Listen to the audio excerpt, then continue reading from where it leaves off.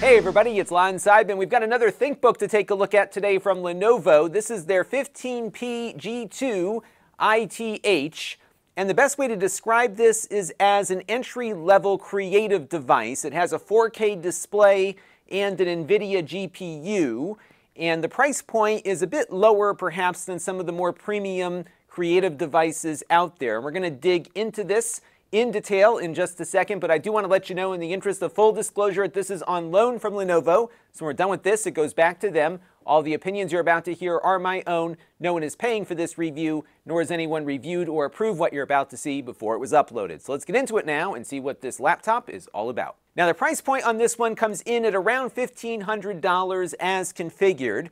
The one we're looking at today has an i7-11800H processor, an NVIDIA GTX 1650 GPU. That GPU is running at 50 watts, and you can get up to a 3050 Ti in some of the other configurations, but all of the GPUs are locked in at 50 watts. This one has 16 gigabytes of RAM. You can upgrade the RAM to 32 gigabytes, and there are two SODIMM slots inside for DDR4 3200 memory. On this model, it is in single channel mode with one of those modules installed, but because it has the GPU, it won't impact performance as significantly as it would if it did not have separate graphics attached. This has a 512 gigabyte SSD. There are two NVMe slots on board. One of those will support PCIe 4, the other one is PCIe 3, but you do have two NVMe slots inside the case. Now, our review unit came equipped with a 4K display. This is running at 3840 by 2160. It is a 15.6-inch display in a 16 by 9 aspect ratio. We are starting to see displays now running at 16 by 10 on many new laptops, which are a little bit taller and maybe better suited for doing document editing and whatnot. But still, it's a very nice looking display. It runs at 600 nits of brightness. And the one that we have is factory calibrated for the X-Rite Pantone standard, and it covers 100% of Adobe RGB. So if you are doing photo editing or something like that, this display will be well suited for it. It is an IPS display. It's got good viewing angles. You've got a lot of range for how the display can be positioned. The hinge feels pretty solid on it. It is a matte display, and it is not a touch screen, so you do have to use the trackpad down here. But all in, not a bad display here for creative work. It does support HDR, but not Dolby Vision, and it runs at 60 Hertz, which is fine for gaming, but there are gaming laptop displays that run at much faster refresh rates, and there is a 1080p version of this available. What you see here at the top is a webcam, and like many other Lenovo laptops, it has a little shutter that can be put over the lens here to block it. It's only a 720p webcam though, and it doesn't look all that great, as you can see, even under my studio lights. So it is something that you might need to pair up with a higher quality webcam if you're doing some production work or something, but for a Zoom call, I think it's going to be fine. There appears to be versions of this configured with a higher quality 1080p camera, but ours came with the 720p. Now, the weight on this comes in at 4.19 pounds or 1.9 kilograms. It is a bit on the heavier side, but it's also a larger laptop. It is mostly plastic, although the display lid here is made out of aluminum, which will offer some protection against the back of the screen here. And like all of the other Lenovo ThinkBooks, it's got a very nice keyboard. The keys are well spaced, they're nice and large, it is backlit. You got a good amount of travel to it as well, and this one they managed to fit in a number pad, although the numbers are slightly smaller than the other keys are here. They have a fingerprint reader integrated into the power button. There is no facial recognition on this one, and I found the trackpad to be very accurate and nice to use, a lot like many of the other ThinkBook trackpads that we've looked at. Lenovo has really perfected their keyboard design, and it stays the same from one model year to the next these days, and that's not a bad thing because these are very good keyboards. As far as ports are concerned, you do have a good selection on this one. Your power goes in here, and it comes with a 135 watt power adapter. That's necessary because this has the GPU on board, but you can also power the laptop through the Thunderbolt port over here.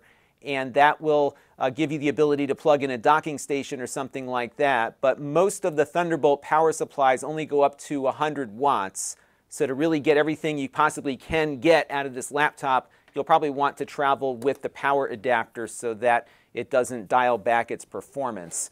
You also have gigabit Ethernet here built in with a nice little door here for plugging that cable in.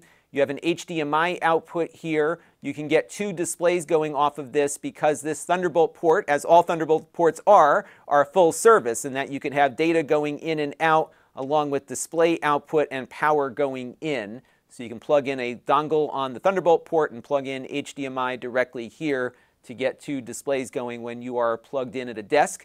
You also have a 10 gigabit USB-A port right here, along with a headphone microphone jack there. And on the other side, you have a card reader for SD cards.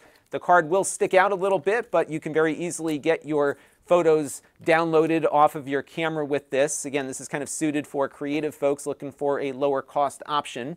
You also have a 5 gigabit per second USB-A port here. So this is the port I would plug mice and keyboards into and plug your hard drives into the other side there. And you have a Kensington lock here for locking it down on the desk. This is a fan exhaust over here. There's also a fan exhaust underneath the display lid, and the intake is here at the bottom. So you definitely want to make sure you've got good airflow on this one to ensure that it works at its full potential. And we'll talk a little bit more about its thermal performance a little later in the review. Now, the battery life on this 4K version is not spectacular. You're looking at about 7 hours if you keep the display brightness down and you stick to the basics like web browsing, email, and video watching and that sort of thing. If you start doing video editing and hammering that GPU, that is going to eat into the battery life a lot more significantly. So you're going to want to walk around with that power adapter. You can probably squeeze another hour or so out of it if you choose the 1080p display option. So let's take a look now and see how it performs. We'll begin with some web browsing, the basics here. And you can see everything is loading up here very quickly as we start browsing around the web as expected. It's got that i7 processor, of course, on board. This does support Wi-Fi 6, and that's what we're connected to right now. But of course, you can also plug it in via Ethernet. And a little bit earlier, we played some 4K 60 frames per second video from YouTube, and all was good there. It did drop a couple of frames when it first got started, but it quickly settled down, and this video played back smoothly with no stutters or any other kinds of issues. So I think if you're playing back video from YouTube or Netflix or any of the other popular streaming services, everything should work just fine here, even at 4K. And just note that while this supports HDR video, it does not support Dolby Vision HDR like many laptops with 4K now do. On the browserbench.org speedometer benchmark test, we got a score of 205. That puts this one a little below what we saw out of a few other laptops with the same processor, and I suspect that that score is due to the fact that this model is configured in single channel mode. Not a huge performance disparity here, but I think you might squeeze a little bit more out of that processor if you add a second stick of RAM to the machine or buy it with 2 installed already. And we also did some video editing here with DaVinci Resolve. This is a 4K 60 frames per second project that we loaded up here with producer Jake's cat. And as you can see, we are rendering transitions here in real time without any lag or anything like that. Because this does have the NVIDIA GPU on board, this will give you pretty snappy performance when you are doing video editing. I think if you are doing things that involve 3D rendering, you might want to go with the 3050 option for the GPU, but the 1650 on here is going to be more than adequate for most video editing and certainly most photo editing. So let's move on now to gaming. This is Red Dead Redemption 2. We ran it at 1080p at the lowest settings, and we were getting between 60 and 70 frames per second most of the time. So this game ran pretty well, provided you keep those settings in check on the 1650 GPU option. We also ran Fortnite at lowest settings at 4K, and here we were running between 50 and 60 frames per second most of the time. So you can get a very playable gameplay experience. Some games that are not as demanding, I think, will run at the 4K resolution, but most games we ran at 1080p. And finally, we have Doom Eternal here. This one we ran at 1080p at medium settings. And as you can see, we're getting above 60 frames per second here most of the time. So the GPU does provide a decent amount of performance for playing many current games. And on the 3D Mark TimeSpy benchmark test, the 1650 on this laptop performed as expected. We got a score of 3,409. So all in, from a performance standpoint, this is exactly where we thought it would end up.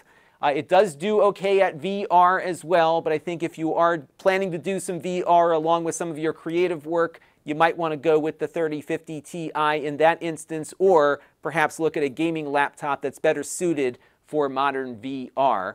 On the 3D Mark stress test, we got a failing grade, surprisingly, of 95.8%. 97% is passing. That tells me that it's going to throttle down slightly when you're playing a game that's going to really hit the CPU and GPU for an extended period of time. Not significantly so, but enough that it showed up on that test, so just be aware of that. The fan noise on this is usually quiet when you are sitting idle at the desktop here or browsing the web. It really kicks on when you start doing things that push that GPU, and you will hear that fan noise, but it's not very high-pitched because it is a larger case and it has room for larger fans, but it's certainly not the quietest cooling system I have seen on a laptop, so just be prepared for some fan noise when you are working the laptop a bit with some video editing projects or games. Now, as far as sound is concerned on this one, the speakers are located here on the bottom. They are downward firing. You get good stereo separation. They're nice and clear and loud. Not so great for music though, so I think if you are going to be doing some gaming or listening to music, you might want to attach headphones to the headphone jack or go over Bluetooth. But for the most part, I think for most use cases, the speakers here are quite good. And because you've got this large case here, those speakers will sound a little better than they might on a more compact laptop. All right, one last thing to take a look at, and that is its Linux performance. We booted up the most recent version of Ubuntu, and everything ran great on here. Really quick, actually. In some cases, it felt a little faster than Windows 11. All of the hardware got detected properly. That includes the audio, the video at 4K, along with the Wi-Fi and the Bluetooth. It also detected the GPU, so I think if you are looking to maybe install Linux on that second hard drive slot, you can do so, and you'll get great performance out of this, just like we're seeing on the Windows side. So all in, this is another solid offering from Lenovo in their ThinkBook line. This is really geared towards creative professionals that want a nice 4K calibrated display without breaking the bank. You get that here. You've got good performance out of this thanks to the GPU being on board, but you don't get a lot of the creature comforts like a magnesium case and something thin and light with great battery life, but you do get that display and you get the performance to get your work done. And if you are on a budget, this might give you what you're looking for without having to buy something fancier and a lot more expensive. And I think that's where this one kind of slots in, and you can save even more if you go with the 1080p display option. That is going to do it for this look at the ThinkBook 15p G2 ITH, and until next time, this is Lon.TV. Thanks for watching. This channel is brought to you by the Lon.TV supporters, including gold level supporters Jim Tanis and Tom Albrecht, Hot Sauce and Video Games and Eric's Variety Channel, Brian Parker and Frank Goldman, Amda Brown and Matt Zagaya, and Chris Allegretta. If you want to help the channel, you can by contributing as little as $1 a month.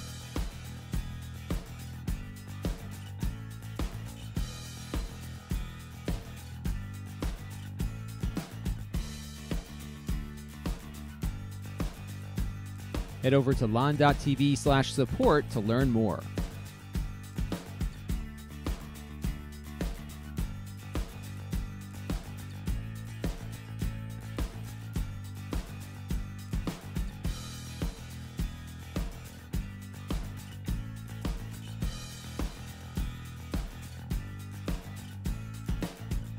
And don't forget to subscribe. Visit lon.tv/s.